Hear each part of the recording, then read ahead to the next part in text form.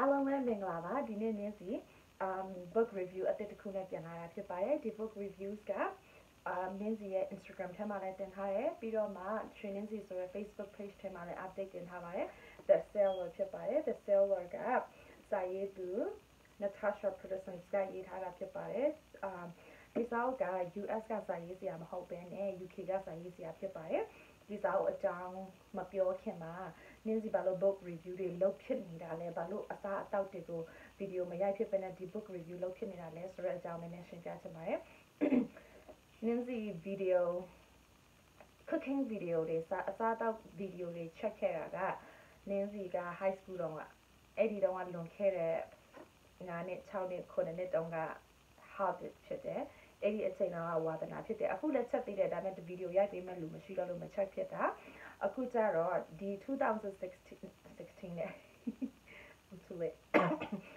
2019 ma the lago sa out pati ang Nancy go challenge low me so we don't ma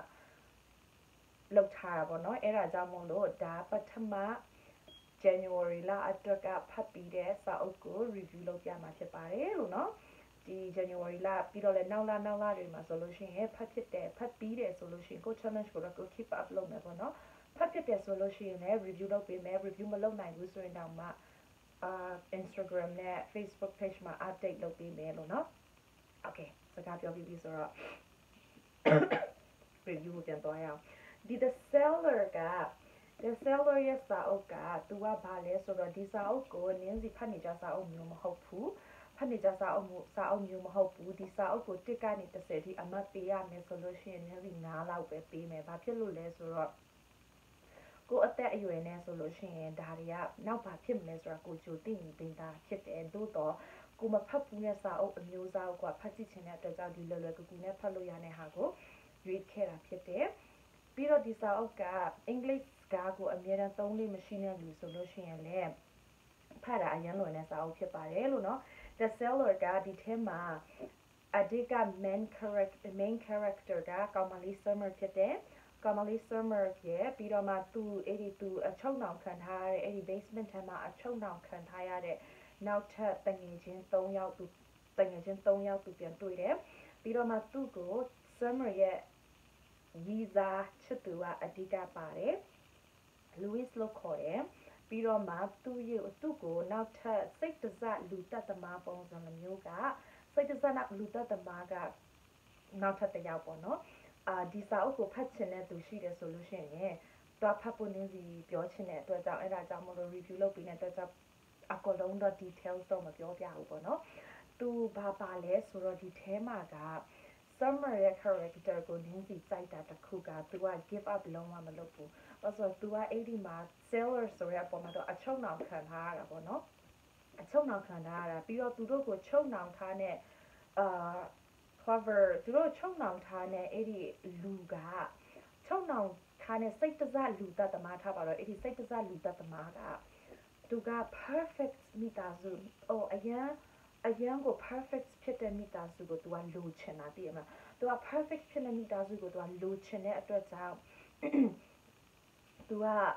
ကောင်မလေးတွေကိုပြန်ပေးဆွဲပြီးတော့ခိုးသွားတယ်ဖမ်းသွားတယ်အဲ့လိုမျိုးပြန်ပေးဆွဲတဲ့မိန်းမတွေတော့ဖန်ကလေးတွေနာမည်တွေပဲပေးတယ်တရ Summer ရဲ့ဖန်နာမည်ဆိုလို့ရှိရင် Lily ဖြစ်တယ်နောက်တစ်ယောက်က Rose နောက်တစ်ယောက်ကမပြောတော့ဘူးဆိုတော့ စစ်ပြီးချက်ထားမှမမီတော့အဲ့ဒါ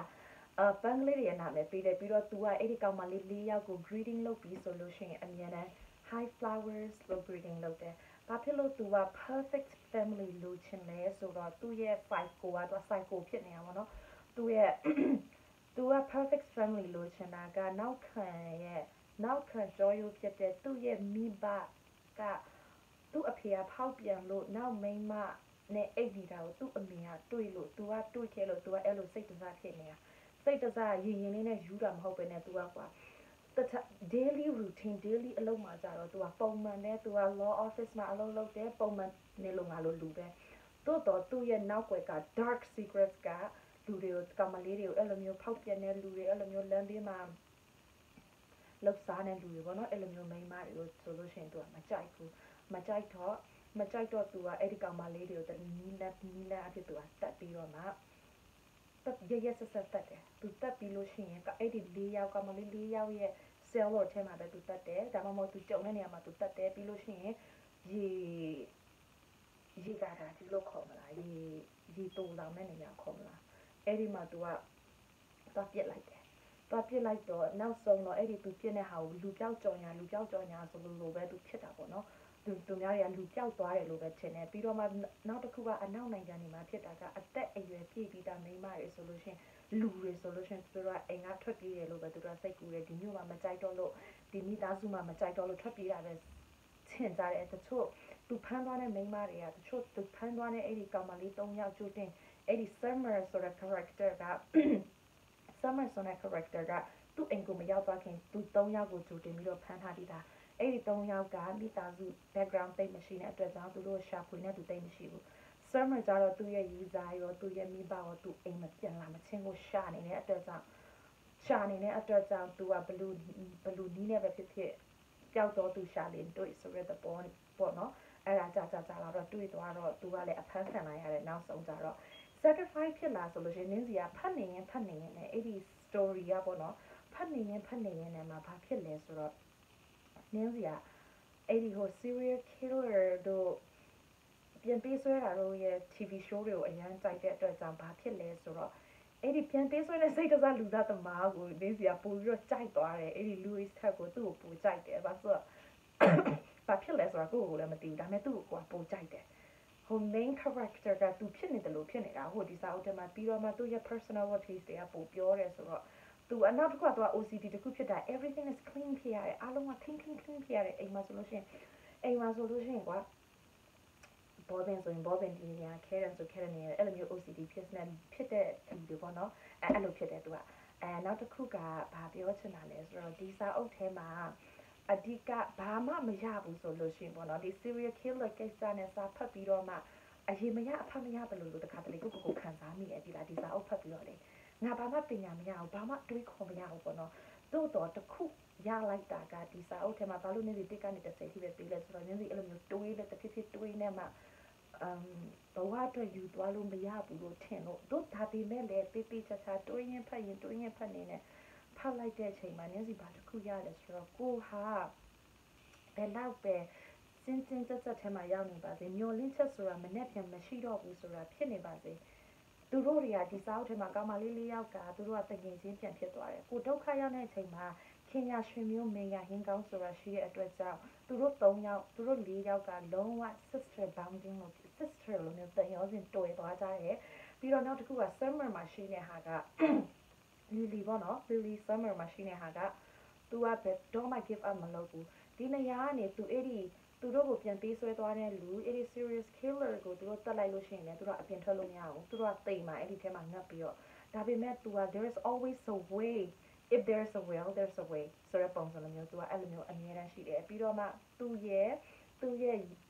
ရီးစားရဲ့ကသူတို့ရဲ့ချစ်ချင်းမြတ်တာကသူပျောက်သွားပြီမဲ့သူ့ကိုချစ်တယ်သူ့ကိုရှာဖွေပေးတယ်သူ့ကိုဆက်လက်ပြီးတော့မှတွင်းနဲ့ထိ give up မလုပ်ဘူးဆိုပြီးတော့မှသူရှာတယ်သူရဲ့ရီးစားပေါ့နော်သူရဲ့ရီးစားကနောက်တစ်ခုကျသူရဲ့ရီးစားကျတော့ဘာဖြစ်လဲဆိုတော့ तू က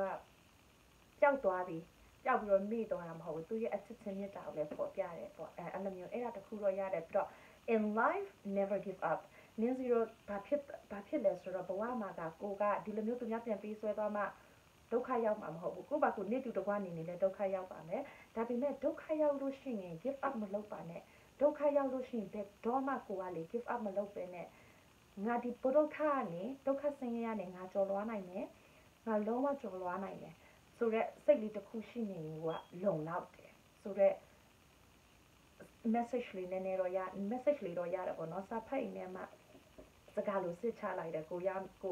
အဲ့ဒီကိုဖတ်နေစာအုပ်တစ်ခုတည်းမှာစကားလို့စစ်ချလိုက်တော့ never give up ဆိုတဲ့စာလုံးကကြံခဲ့တယ်အဲ့လိုမျိုးဖြစ်နေတာဒီစာအုပ်ဖတ်ပြီးတော့ဒါနဲ့ဒါကနင်းစီတော့အသက်အရွယ်ပေါ့နော်20ကျော်20ကျော်အသက်အရွယ်ဖတ်လို့ရှိရင်တော့အရန်ဟိုလူငယ်ဆက်နေဒါပေမဲ့16 18ဖတ်လို့ရှိရင်တော့အရန်ကောင်းတယ်ပြီးတော့အင်္ဂလိပ်စာအုပ်ကိုဖတ်လို့မရှိဘူးဖတ်ချင်တယ်ဆိုလို့ရှိရင်ဒီစာအုပ်နဲ့စလို့ရှိရင်တော့အရန်လွယ်တဲ့စကားလုံးတွေတုံးထားတဲ့အတွက်ကြောင့်ဖတ်ကြည့်ပါလို့ပြောချင်တယ်ပေါ့နော် The Cellar ပြီးလို့ရှိရင် The Cellar နဲ့လာတဲ့စာအုပ်ကစာအုပ်ရှင်မှာပြောနေတာ The Cellar နဲ့လာတဲ့စာအုပ်နောက်ထပ်အတွဲနှစ်ခုရှိတယ်အတွဲနှစ်ခုက The Cabins and Awake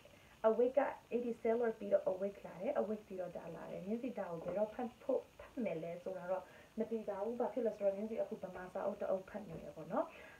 ရာခီရိုမှာရွှေဂျိုးကူပါတော့ဆိုရမှာဒါချိုရဲ့စာအုပ်ကိုဖတ်နေတယ်သူကအဲ့ဒီစာအုပ်ကဒုတိယဒီမြင်းစီရဲ့ဒီ2019ထဲမှာဒုတိယဖတ်တဲ့စာအုပ်ပေါ့နော်ဆိုတော့မြင်းစီကြုံတယ်လို့မျိုးလေး script လေးတွေတပ်ပုံရပြီးတော့တင်ပေးမယ်ပါဖြစ်လို့ဆိုတော့ဒါကိုတိတလူလိုမတိတလူလိုနဲ့ဖြစ်နေတဲ့မိတူတကွာကိုသုံးတဲ့စကားလုံးတွေပေါ့နော်ကိုရဲ့ဗမာအတိုင်းဝိုင်းမှာကိုသုံးတဲ့စကားလုံးတွေကကိုအတိတ်တိတလူလိုမတိတလူနဲ့ဒါမဲ့ရောရောင်လို့ကိုသုံးလိုက်တယ်ဒါမဲ့ဒီစာအုပ်ထဲကအတိတ်ကိုရှင်းပြထားတဲ့စိတ်ရှိလက်ရှိနဲ့လေစာရေးဆရာမောင်သားချိုကအဲ့ဒါကြောင့်မို့လို့နောက် review video ဆိုလို့ရှိရင်တော့ဒါဖြစ်ဖို့မှများပါတယ်အဲ့လိုနော်အဲ့ဒါကြောင့်မို့ဒီနေ့စီရဲ့ book review ကိုကြည့်ပေးတဲ့အတွက်ကျေးဇူးများကြီးတင်ပါတယ်နောက်ထပ် video မှာလည်းပြန်ဆောင်ကြပါမယ်နော် news ရဲ့ဒီ link ဒီ video ရဲ့ link အောက်မှာdescription မှာ news ရဲ့ရွှေနင်းစီ Facebook page လေးတင်ပေးပါမယ်လို့နော်အားလုံးပဲကျေးဇူးတင်ပါတယ်တတား